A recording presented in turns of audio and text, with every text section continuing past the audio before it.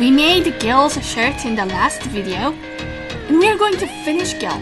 Yeah, finish him today. We're going to work on Gil's head, his pants, his belt, and his gloves. And yeah, I decided to just do it. Back to back, day after day. Finish this guy, because I got a ton of stuff to do for the next series, and I don't want to just sit on this project for next few weeks. So, here goes. So I start with his cap. There is no real logic to any of this. Just put some papers on top of his head and start tracing things until we sort of have something. I ended up with a long strip for the middle and half circles for the two sides. Then trace them onto fabric. Any fabric will do because I'm going to paint everything later anyway. I got this fabric at a secondhand store. It might have been a tablecloth. I don't know. But why spend a lot of money on fabric when I'm not making something for a real person? But thinner fabric is better because everything feels thick when you are making something that's only 11 inches tall. Even just a few months ago, when I was making Tiffany, I was like, I'm dead certain I'm going to screw this up. But now, I think I'm getting the hang of it. Some of the things I learned include, like thinking about symmetry when making the patterns, simplify the patterns if possible. Most things that apply to human clothes will not apply here, such as seams. You also can't leave 1-inch seams, which seems to be the usual standard because 1 inch is also the size of like their head. You can chip it out on fabric, and also you can paint on most things because I will most likely never wash these clothes. So this is how his cap looks like now. I attached a strip of fabric at the bottom to finish his cap. I doubt you'll ever make these yourself, but if you do, just sew really slowly, like 3 stitches and stop, 3 stitches and stop. Put your foot on the pedal like just barely, and just be careful in general. Of course, I searched for other YouTube videos on how to sew something, and I watched them like pressing their pedal and stitching so fast. And it's almost satisfying to watch them go through like an entire blanket in a few seconds. Yeah, that's not going to happen here. We are working with just a few inches of fabric with like teeny weeny seams. So after sewing, then taking out some stitches, then sew some more, then take out wrong stitches because something doesn't look balanced, then sew some more, which are all edited out. Then this is how the cap turns out. Looks symmetric enough. Next step is to paint this cap brown. Then we have to curl his hair. So I contemplated on how I would go about doing this. I watched someone using a hot iron on doll's hair. It must have been a very special kind of hot iron because they will melt the doll's hair. I tried it. I tried hot water before too.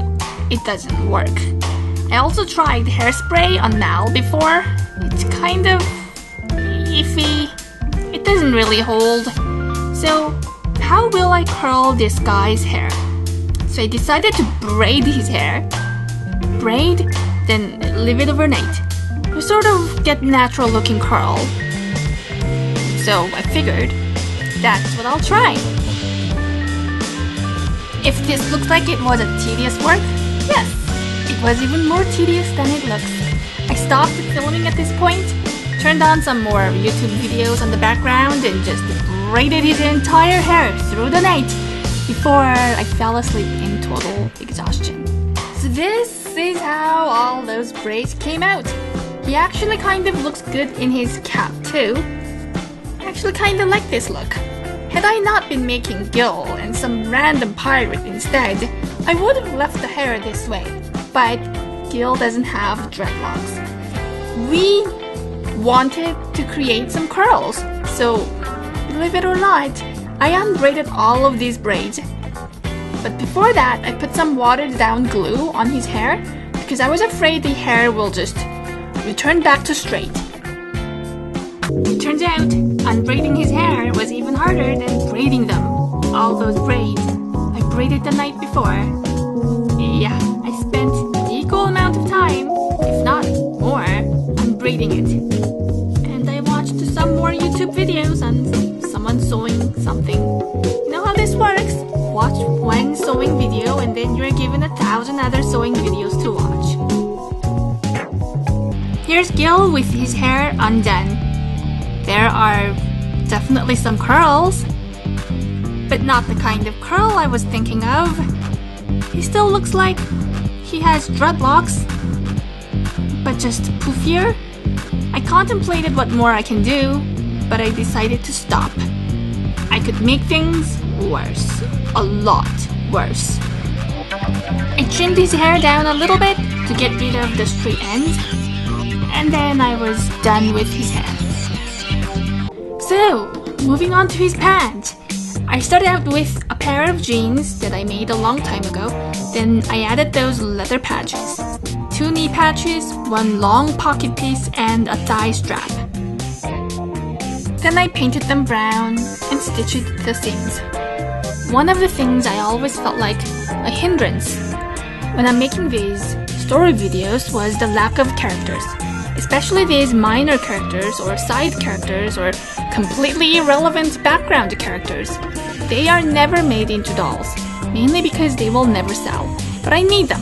So starting this year, I decided to make them, and we are still in that process. But another thing that I always felt like was missing was the background, the stage. I can find lots of pictures on castles and gardens and rooms and forests, but when it comes to specific things, especially fantastical things, it's next to impossible to find the images that I want. In the beginning of the year, I thought maybe I'll paint them. I will draw them. But that idea kind of shriveled up. My stories are epic. Epic as in one big continuing storyline. One big universe creation. They are all part of one big continuing storyline, which are loosely divided into what I call series. So if I make something, I can use them continuously, so it makes sense to invest the time in making them. But I never quite had the courage to make these stages and props before, but I guess everything kind of changed this year, so why not? There's one big ring of some sort on his thigh strap. For this, I used a foam sheet. I cut out a circle, cut out the inner circle to make the ring. Then I painted it with black acrylic paint, then I glued it to the strap. So anyway, back to what I was saying, I'm thinking of making a few custom stages. One of them, which I already mentioned, is the pirate ship, but I'm also thinking of building Mal and Ben's castle. I think I also need Celia and Freddy's voodoo doctor's house. I've used some generic images before, but I think I want something a little more specific. Once the pocket, thigh strap, and knee patches are done, I painted the pants to make it look more worn out. I used some yellow brown, dark brown, black and gray paint. Paint both front and back. I also dabbed some gold paint on the thigh strap ring because it was too black. Then I dabbed some brown paint all over the leather patches to make them look more leathery and worn out. And then glued them all to the pants. In a perfect world, of course, I can make everything like with a snap of fingers. Making things takes too much time. I also have to prioritize what I should make first. I can probably get one big project done this year, maybe 2 if I can squeeze them in. Or maybe I'll get them all started at the same time, and maybe they will all kind of get finished toward the end of the year. I think I can reuse the ship for different people by switching out the sails and such, like black sails for Pirate, white sails for Naomi's cargo ship. But Mal and Ben's castle would be just that. It's theirs. Likewise, Celia and Freddy's voodoo house is so unique that I don't think I can swap them out. Gil's pants also have some texture, so I used some embroidery thread and sewed rows of threads on his knee area, and then I painted them light brown. As for Evie, I don't think she needs a house or a castle. I think just random generic images will be fine for her, but I think she will need her boyfriend and seriously get started on her fashion business. It's not some background story. I was thinking of actually turning that into a concept. Carlos, if you think about it, he's also the son of a fashion designer. Fashion seems to be a big concept, which I've been ignoring, mainly because I have no idea what I'm going to do for their so-called end result, the clothes. This is how the pants turned out. It's time to make his belt. I've been staring at his belt for many hours, and I decided that his buckle is a cow's skull. At first I thought it was a teapot, but that totally doesn't make any sense. Gil has nothing to do with Belle. And his father, being a hunter, I think a cow's skull makes sense? Cow or bull? To make the skull, I used some polymer clay. I started out with a big flat round of clay, then I cut out to make 2 horns and a rectangular area for the head. Then I take out a thin strip of clay from the center to make the mouth area. Then I bake it for 15 minutes. Then I painted gold. I also painted the eyes blue.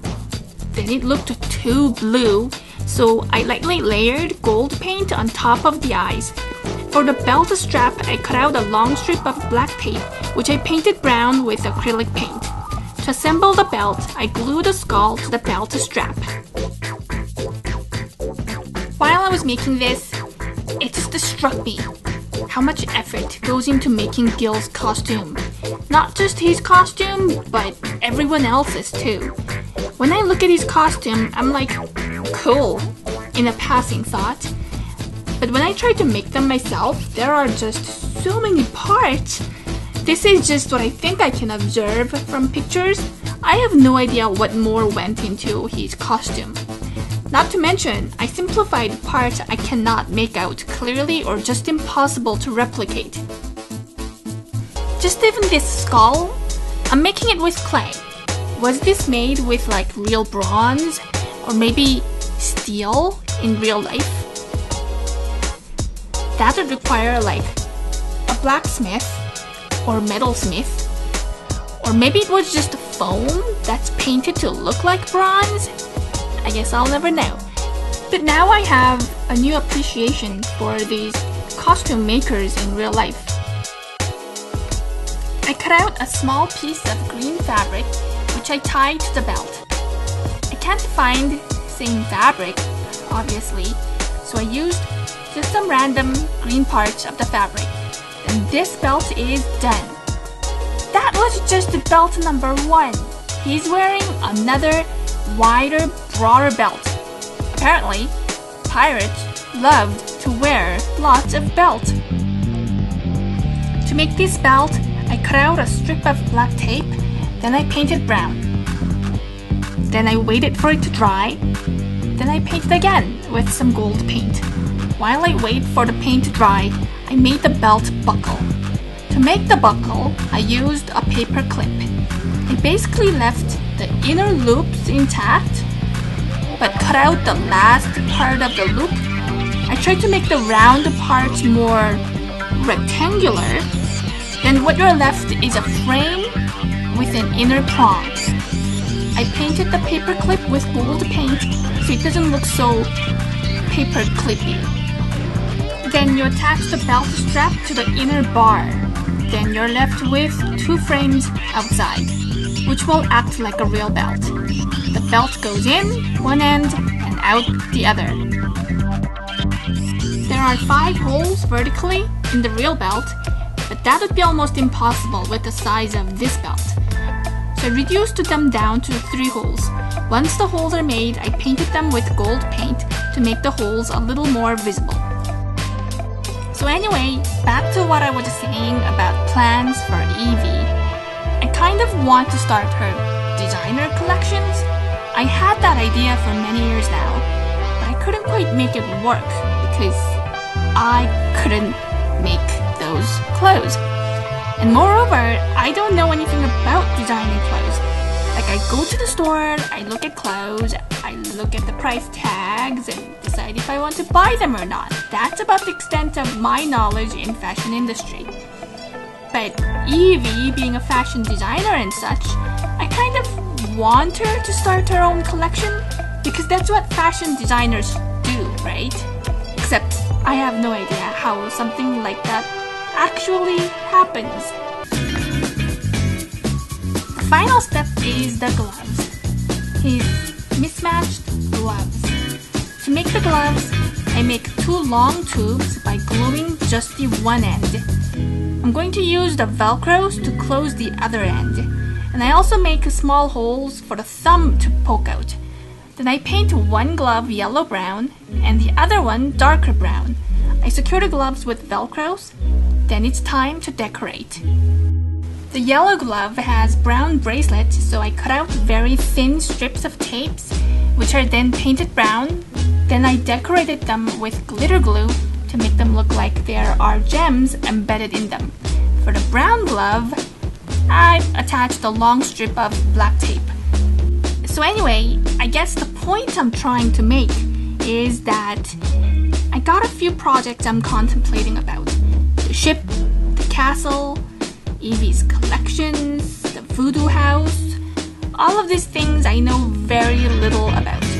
So I'm planning, learning, and instead of trying to do them myself outside of these videos, I thought it would be interesting to do them with you guys. It's not going to be perfect. I've never done any of these things before. Lots of things are being planned out. A little different than before, I guess.